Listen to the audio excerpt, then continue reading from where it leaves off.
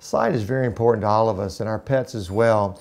You know, two of the things that really threaten our pet's sight are cataracts, which are a thickening of the lens where the pet has a hard time seeing through. The lens, which should be clear, is thickened. And if that condition is allowed to exist long enough, we can get glaucoma secondary to the cataracts. But glaucoma can also be a natural condition or a hereditary condition in pets such as poodles, beagles, basset hounds, Siberian huskies, shih tzus. Several breeds are prone to glaucoma. If your pet has a thickening of the lens or a whitening of the lens, bluing of the lens, redness around the eye, or the eye is dilated, or if your pet is having visual deficits, be sure and check with your veterinarian, because treated early, we can preserve your pet's sight, but if not, your pet will lose their sight with these conditions. If you have any questions, give us a call, 639-9120.